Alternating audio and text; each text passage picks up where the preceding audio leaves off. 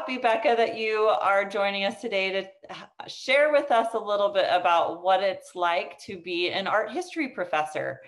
And I have some questions I'm just going to be asking you about your field and your career, and I'm excited to get some feedback. I know I've worked with lots of people that have mentioned art history as something they're very passionate about, something they are interested in, but have often hesitated to know how to translate that into a career. So this is super wonderful that you're willing to share your experience and give some help and guidance to others. So let's start by, why don't you tell us how long you have been working in the field of art history and a little bit of background on how that started for you. Yeah, thanks for having me.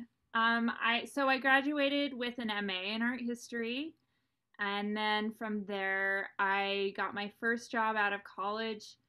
I worked at a rare book and manuscript library at Yale, and that was kind of a dream job for me. It was like being the little runner and peon in this big academic institution that had incredible resources, kind of limitless exposure to really precious things. So that kind of propelled me into an academic world.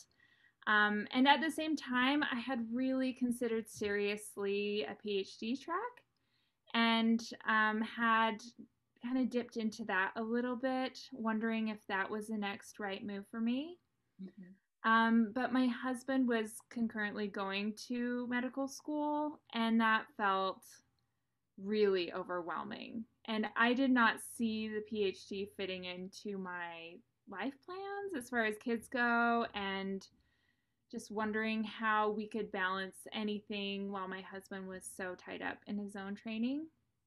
And I Right. just did not feel great about it. Mm-hmm. So from there, I took a hiatus and had kids, and I kept going to museums.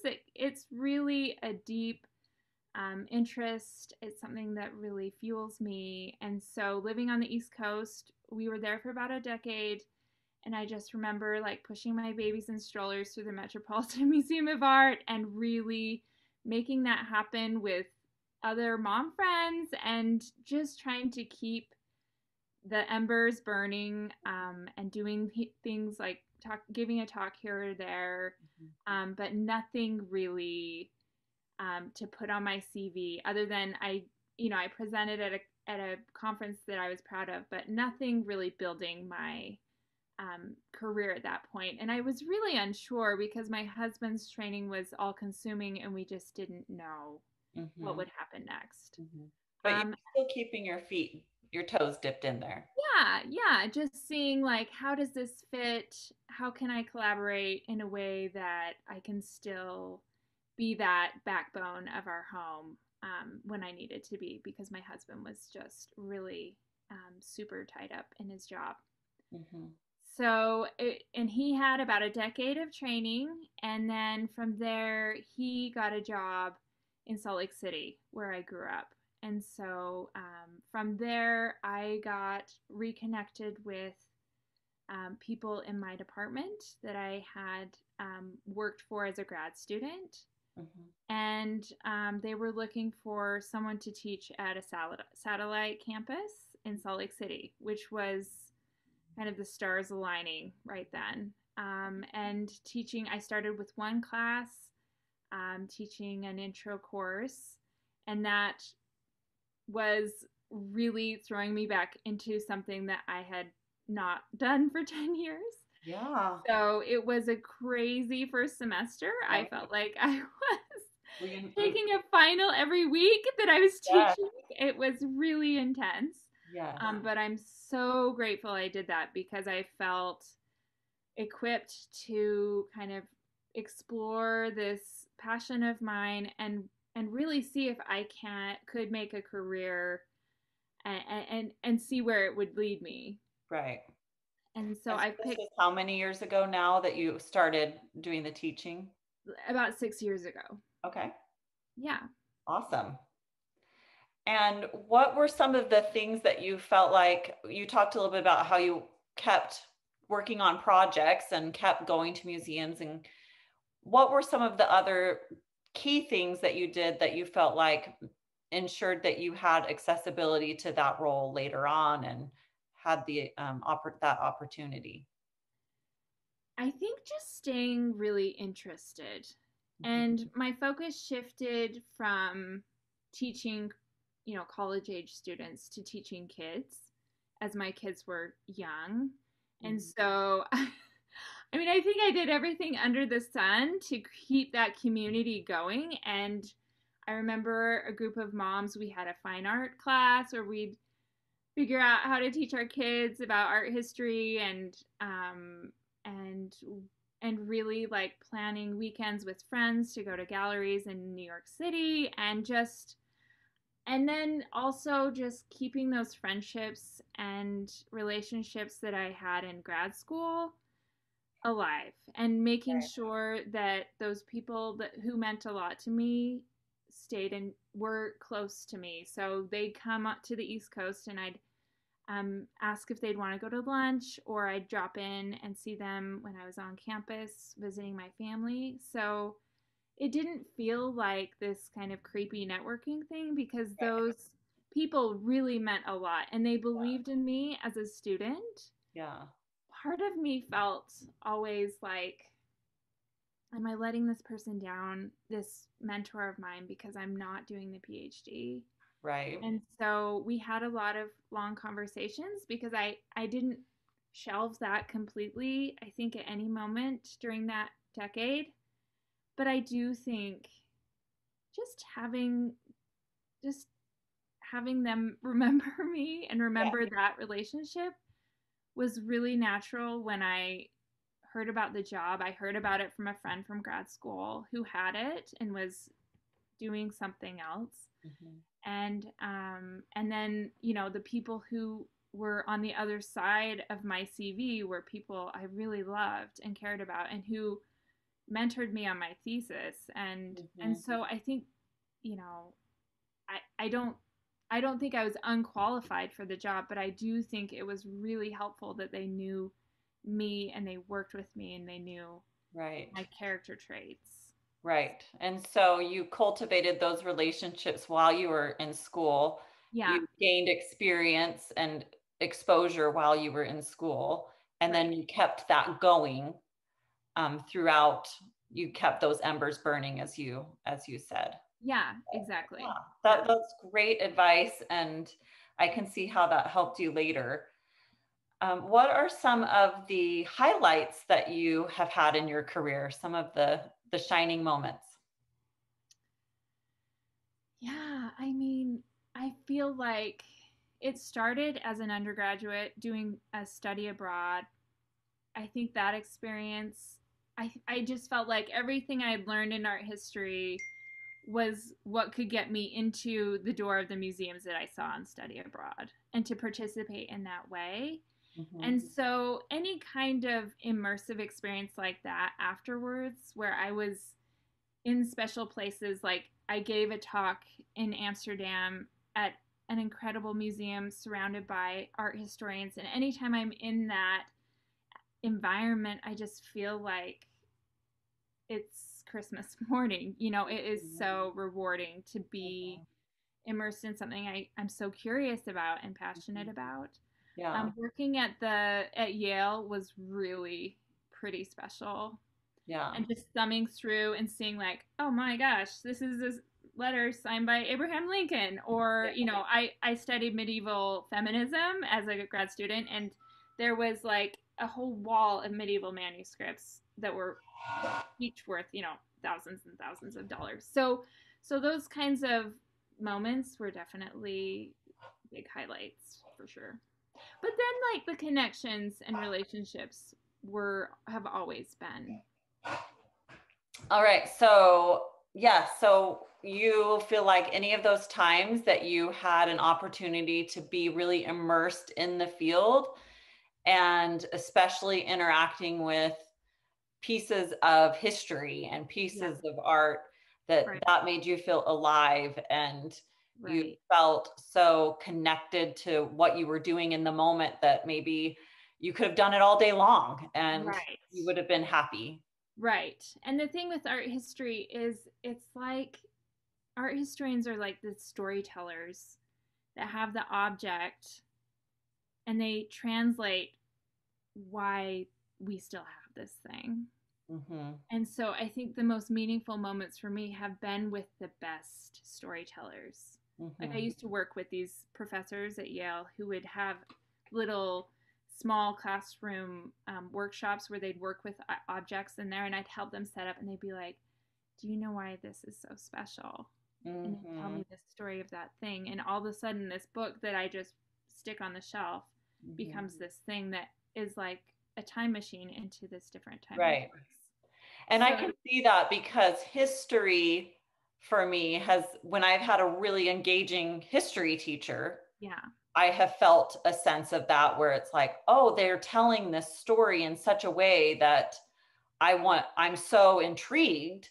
right, And what you're saying is that you're tying that to artifacts and right, art and period pieces that even bring new aspects to that history and bring it out and make it more alive for people. right, right. Yes. Awesome. Now tell me, what are some of the hurdles that you have faced in pursuing this career? What are some of the things that maybe are common for people to experience or that you have felt were hurdles? Yeah, I think there's a thought that comes with the major, which Mm-hmm. is like you'll never make money doing this.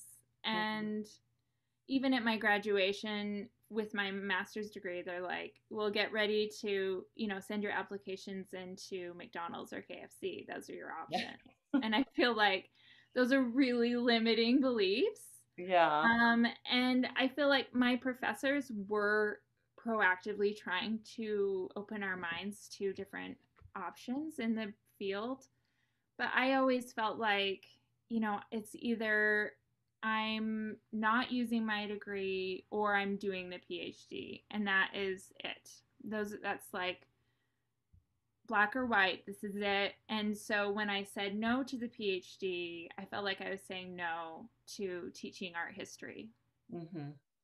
So that felt so for years I kept with art history just feeling like, well, I still care about this, so Mm-hmm. I'm going to still have this be a part of me, but I don't think I'm ever going to work as an art historian. I'm not good enough, I'm not trained enough.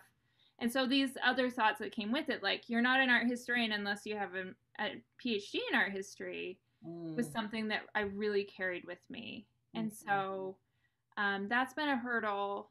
And I'm really grateful for the opportunity that really did kind of fall in my lap to teach, because if I had a PhD, I kind of feel like this is what I would do. And this would be the highlight of my career and what I would envision myself doing. So I kind of feel like, wow, that's kind of nice. Yeah.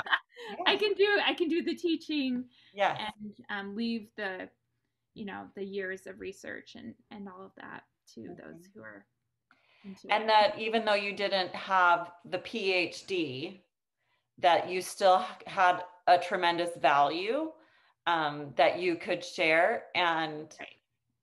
and maybe start thinking a little bit even outside the box of what maybe a traditional person with an art history has degree has to offer. Right.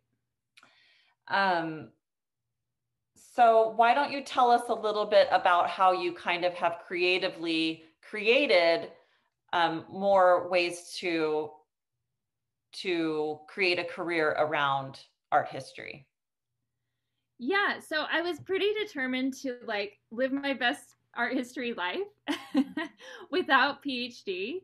And like I said, I love the teaching. I think it's so exciting. And I think people who are in art history as tenured professors find the intro courses to be kind of distracting from what they're really doing, which is helping the art history majors kind of advance into the field and get more and more specialized.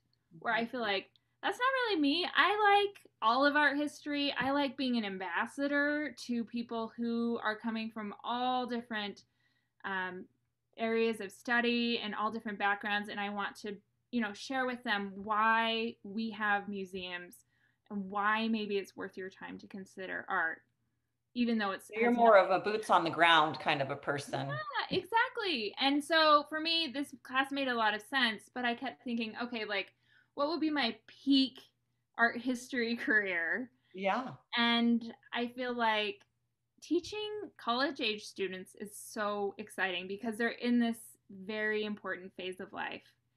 But they're not going to take what I'm teaching and then fly to Paris and go see it in the Louvre. It's just like kind of the wrong time. And Mm-hmm. it's like, when we're going through high school and you read all these really famous novels and you have had like zero life experience. Right. So I feel like I should take that English class again, right? Like Yeah. I've had some babies and like Yeah. lived some life and have some relationships. Like I bet I would definitely interpret Yes. all of that really differently. And I feel that that is exactly the same. Like the what the art teaches us is how to be human and what it is. There's like a human knowing and seeing in these art objects that I think can be missed if you're 20. Mm-hmm. So I kind of felt like, okay, so I kind of want to teach my people who are, educated, who are in the thick of life, Mm-hmm. and who may have more life experience to grab onto these things. And I want to share with them because I feel like there's this disconnect between the white walls of the gallery Mm-hmm. and the person who's like living this life but not in a place where he or she feels comfortable making that connection or even knows how to make that connection. Right. And just sort of being separated from education for a long time as a Yeah, formal education and not having those intellectual opportunities as often. right. Right. And I don't know how you are, but I miss school.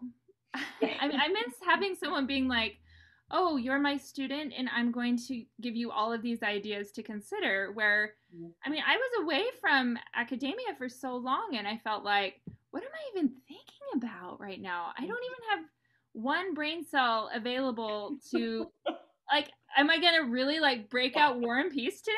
No, like that is not happening. Yeah. But I feel like I wanted to be this bridge. Art is accessible in that you don't have to read a 500-page novel. Yeah. And I just want to be that person who's your friend and can kind of take you by the elbow and say, like, let me show you how this painting is just like you. Mm-hmm. And how this person from 500 years ago knows exactly what you're feeling right now. And so it can show us like it's cool because it's history and it's like this time capsule and shows us how it was to be then, but the good paintings will always resonate Mm. because it's someone who is good at showing us what it is to be human, And that's so relatable no matter what period of no time. matter what. No Mhm. matter what. And it's not about being smart or like anything. It's just about like I just want you to know that you're just not alone, and this art here is here for a reason because it resonates with the human experience. So why don't you share how you created an ancillary to your professor job? Yeah, yeah. So I started this Bowerbird company, and we began with doing events around town here in Salt Lake City where I live. And I've been collaborating with two art history grad school friends that I love. And they have also been like really foundational in helping me create not only these local events, but we've been doing an LA weekend tour for couples Mm. the last couple of years. And that, just imagine we're in like a beach house after 2 days of like really the most significant art galleries on the West Coast. And the group by then is so friendly and it's just really a lovely experience. So we love the LA tour. We've done the LA tour. And we were kind of slated to go to New York. And then Then not. hope.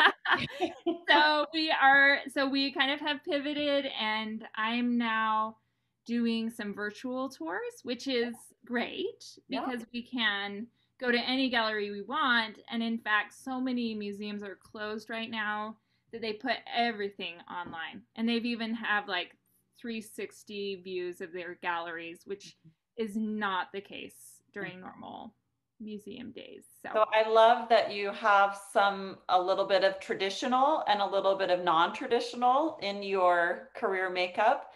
yeah. And I think, 20 years ago, that would have been unthinkable. So Yeah. now we have so many more options when it comes to how we want to design our career.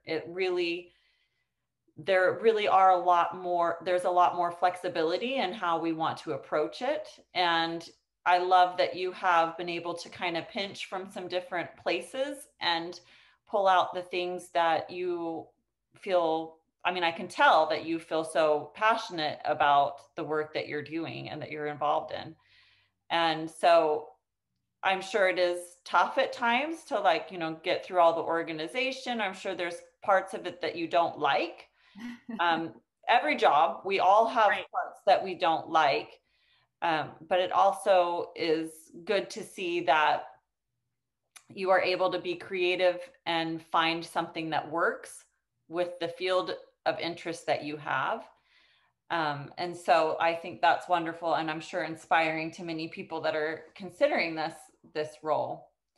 So tell me what a typical day looks like for you, just in managing your schedule. Yeah, this Work is life balance. I mean, yes. like the professorship. Why don't we first talk about that and Yeah. then talk about how you manage your entrepreneurial stuff and dovetail that in there? Why don't you do that? This is a great question. So I kind of segment my day. I make sure I take care of myself first thing. I get up early. I get things done before the kids wake up. Then I have another segment that's just kid time where I help my kids. They get up and practice their instruments, and then we get them off to school. And then when I hit 9 a.m., it's like, go. So hopefully, in perfect circumstances, I've kind of taken some time on Sunday to just really think through the week and schedule in what's most important for that week. And so by Monday, I'm like, okay, like when the kids are out of the house, I'm like, hopefully, in Yeah. the best of circumstances, just ready to hit the Yeah. ground running. And so Monday morning, I have an office hour at 10 a.m. So at 9, I send out an email to my students and I start thinking about my lecture on Wednesday, and I give myself that hour plus the office hour to do my professorship stuff. Mm-hmm. And then I take some time. I actually do some coaching on Mondays, and then I spend the rest of the day thinking through Bowerbird stuff. So Monday is like social media day, and then Tuesday I really think about more long term, like what I have these virtual tours coming on. So what is the big picture? What do I really want people to know? And so Tuesday is a big planning day for Bowerbird, and any kind of appointments I try to keep on Monday or Tuesday. Then Wednesday I reserve Wednesday morning, and it's kind of awesome because I drop my kids off Wednesday and I'm in a place with my class. I've taught it probably 7 times. So I can just take that Wednesday morning before class to prep and then teach for the rest of the day. And I teach my entire weekly class on that one day. So it's a 3-hour lecture, Mm-hmm. which is long for all of us. Yeah. I know my students are Yeah. Bring your impressive, water and bottle. I know I try to break it up, but we do have a good solid 3 hours together, Yeah. and then come home, and right when I drive in, my son's walking in the door, and then I'm back to mom mode. Mm-hmm.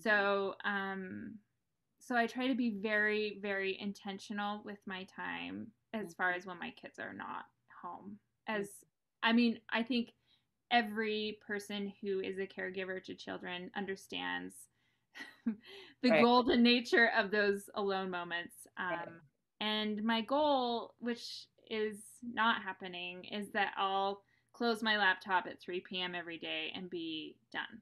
But things kind of seep in, and weekends I kind of take a couple hours in the early morning or after my husband gets home and wrap things up. Mm-hmm. But I mean, it's not as tidy as it all sounds. But So I do you've find, already done a lot of the legwork for your course that you teach. yes, And and so I'm that's kind of more on autopilot at this point, and you're more right. designing and creating these tours, which interestingly, if you did want to teach a different course or something, you're probably still, the content could probably, Oh, it translates, and it's so fun because so in the winter semester I teach the full spectrum of art history. So I teach an intro to ancient art and then an intro to our art now. And I started with prehistory on my virtual tours, not only because I think not a lot of people know about it, but mhm, I needed a little more understanding, and I really wanted to learn how to teach it well. mhm, So I feel like these virtual tours, I feel like both of them just keep reinforcing each other, mhm, and I keep trying to learn by teaching how mhm, to teach these better. mhm. And so by giving it to different audiences, I learn so much, Yeah, and I get a lot of feedback in our discussion on our virtual tour from people who have their own kind of takeaways. So it's right. been really a fun experience for sure. Yeah, that's awesome. And it's not like you're, learning to knit socks and try a business doing that. Like they very much are complementing and Right. complementing each other and making you better at both things. So Right. that's really nice. Okay, and what do you see, or no, let's ask this. What are the most important skills you think you need to be successful in as a professor or even as, an entrepreneur? So when I was working at Beinecke, the rare book library, we every employee of the library had to go to this HR meeting, and it was like an eye roll for everyone. Like, I can't believe we have to do this. But I sat in that meeting, and the person in front had a lot to say that I'd heard before, but she said something I've never forgotten, which was, to be successful, you need to be flexible and adaptable. Mm-hmm, And that has been the key to everything that I've done. mm-hmm, and and especially now that we're in COVID, and now I'm seeing my students manage school in a way that is so different than any other college student has had to do. mm-hmm. And I'm looking at my son thinking, who's going into high school, thinking like, you are entering this world that is so different than when I was going into college. Right. I just think art history, there is a track you can do that people find to be successful, which is going and getting a PhD and then teaching as a professor. Mm-hmm. But I'm even thinking, as we move forward, like, we cannot keep writing dissertations on Rembrandt. Like, we need to keep thinking about more inclusion. I want African art to be as familiar to me as French art, and I want to see some things happen in art history that I'm not seeing yet. So I think flexibility, adaptability, a deep curiosity, and a really unjudged, wild imagination Yes, are the I things. was thinking about that because I think that is one of the key things is moving into the future and how art history can evolve in the future really probably will require a lot of creativity in the way that the education is delivered and the content, the type of content like you were referring to earlier. And Yeah. so, Yeah. okay. So yeah, it's exciting though. I think it's exciting, even if it's unknown. Yeah. So you feel like there's a bright future for art history moving forward and in new realms.